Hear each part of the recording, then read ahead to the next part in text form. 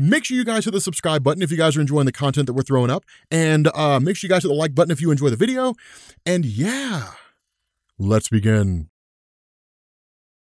Okay, so a lot of people have been asking for this, and in reality, I guess it really was only a matter of time before we did it. Too powerful for Marvel movies, Oblivion. Now, here's the crazy thing about it. Here's here's the thing about Oblivion. People really seem to make the concept of his character far more complicated than it needs to be, right? So I want to talk about a handful of things here. I want to talk about what are called abstract realms, right? Like cosmic realms, cosmic entities. So one of the things that was established in the early 90s in the Quasar comics is that when an event happens, like Infinity Gauntlet, like the Infinity Gauntlet story, or the events of like Hickman's Avengers, the New Avengers, or whatever, whenever any event happens and the cosmic entities outside of the Celestials and Galactus appear to people, they're basically borrowed bodies. The cosmic entities are in and of themselves abstract concepts, meaning they don't actually have a physical form. So it's like a thought in your head, right? Like if I say, think of what the weather was today, that concept doesn't have a physical form, right? It's not like it comes out of your brain and then talks to you. But the question is, what if it did? The way that works in Marvel Comics is through something called the Dimension of Manifestations. And that was established back in the old Quasar comics when Greg Capullo was drawing it and so on and so forth. But the idea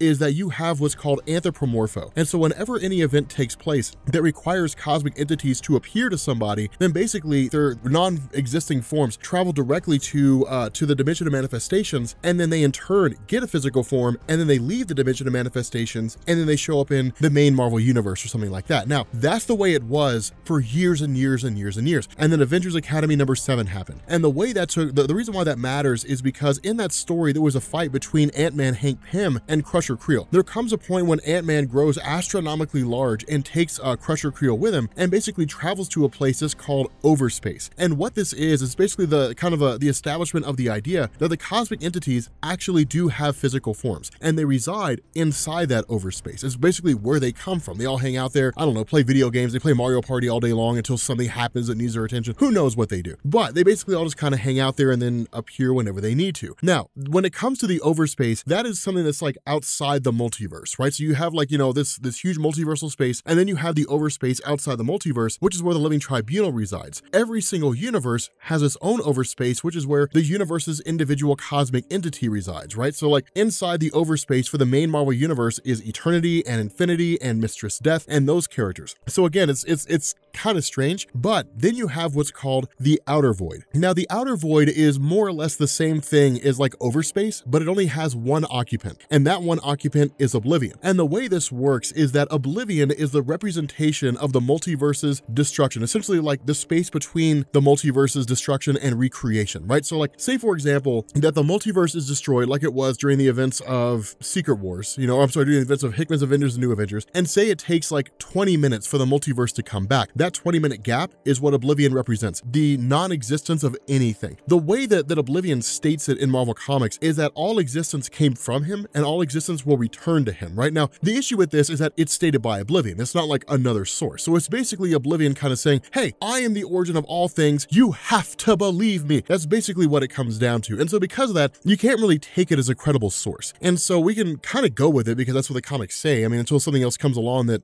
kind of contradicts that, we just sort of have to roll with it. But people always kind of relate Oblivion to like Mistress Death. How does Oblivion relate to Mistress Death? Okay, the notion behind this is that Mistress Death, while she is kind of listed as like a sister of sorts, or like really, I guess during a discussion with herself and Galactus, she was kind of listed like, she kind of stated herself to be like a sister to Oblivion. She's not. She's more like a daughter. And the reason why is because Oblivion, again, as the representation of the time it takes between the multiverse's destruction and its recreation, he's a multiversal being, right? Like he's like the Living Tribunal. He's a multiversal concept. There's only one of him throughout the entire multiverse, but every single universe has its own version of Mistress Death. And so the question becomes, if every universe has its own version of Mistress Death, is there a multiversal version of Mistress Death? Yes. That's Oblivion. That's the nature of it, that all the versions of death as they exist in Marvel Comics hail directly from Oblivion. And the reason why is for the most part, it's a new concept. The reason why it's new is because back in the day, it was kind of this notion that like Oblivion could only really have some measure of impact on those individuals who died due to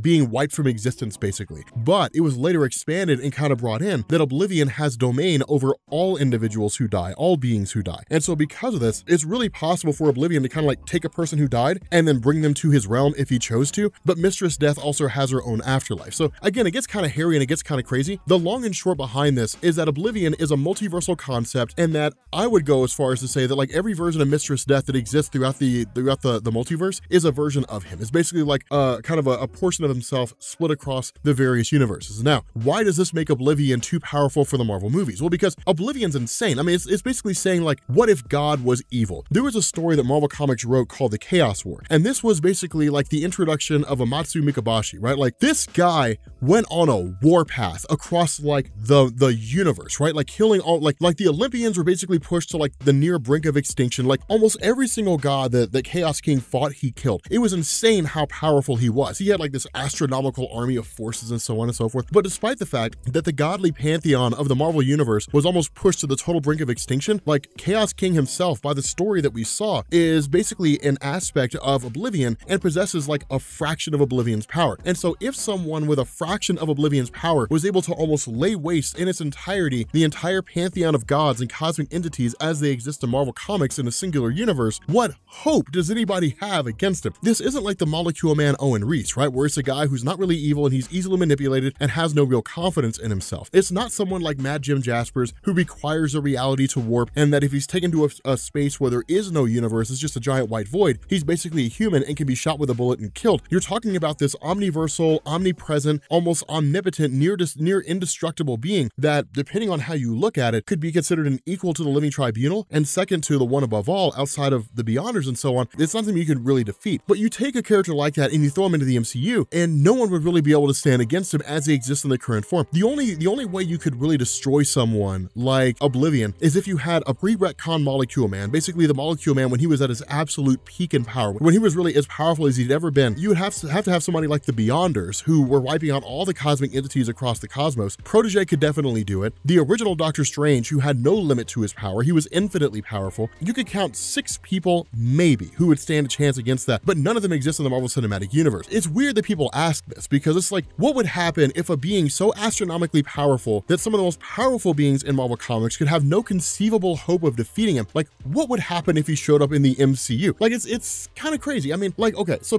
somebody like the Fulcrum could probably defeat him, but even then, like, the Fulcrum is a universal entity, and some argue it's an aspect of the one above all. Until it's explicitly stated, there's no reason to believe that it is. It's weird. It's weird and funky and crazy, and it's an astronomically powerful being. I mean, I don't really know how you make a case where the heroes could win. I don't really know. It's not like you get Worldbreaker Hulk, right? Like, well, we get Worldbreaker Hulk or like Rune King Thor. No, not a chance. Like, I mean, no one you mentioned could do it. Like, outside of like 5 or 6 people, no one you could think of could destroy Oblivion because he's just so astronomically powerful. It's crazy. I don't know how else to stress this. I don't know how else to stress this point. It's just too astronomically powerful for the Marvel Cinematic Universe. It's just not, it's never gonna work. I mean, like I said, he's a multiversal being. If it was universal, well then just get the Infinity Gauntlet and you're done. I mean, that's all it would take, right? If it's like too powerful for Marvel movies, Eternity. No, he's not either. Just get the Infinity Gauntlet and Eternity is defeated. We've seen that play out. With a multiversal being, that's really what shifts things in Marvel Comics. When you leave the realm of a being that's powerful throughout the entire universe, and then you expand that into a being who's like multiversal powerful, then you're talking about a crazy level. You're talking about almost unbeatable. I mean, Jim Jaspers might be able to do it with the Jaspers Warp, but the problem is the Jaspers Warp takes time. By the time Jim Jaspers thought about the idea of initiating the Jaspers Warp, he'd be wiped out of existence by Oblivion, and that would be it. So there are other dimensional beings that might be able to do it, but they're only universal. Like Dormammu's really powerful, but he's really powerful on a universal level. He's not multiversal, right? Like Sidorak is not multiversal, he's universal. But yeah, I don't know. It would be nuts. It'd be interesting. It'd be kind of curious. But anyway, guys, let me know what you guys think down in the description or down in the comment section about what you guys think, because again, this is a weird kind of choice to go with. I mean, it's an astronomically powerful multiversal being who's could only be defeated by like maybe 5 people, you know. I mean, the other cosmic entities, you know, that are equivalent to him could, but like aside from that, probably not. That's one of the weird things, because like I remember, what was it? Somebody directed me to the Marvel Wiki on Oblivion. And it was like, he can be defeated by like his brothers and sisters, like Eternity and Infinity and Mistress Death. And it's like, no, he can't either, because like they're only universal. They're not multiversal beings. So don't believe everything you read on Marvel wikis, guys. Always go with the comic book source. But with that being said, we're gonna go ahead and bring this video to an end. If you are new here to Comics Explained, make sure you guys hit the sub button to become part of the Rob Corps. If you guys enjoyed this video, make sure you drop a like, and I will catch you all later. Peace.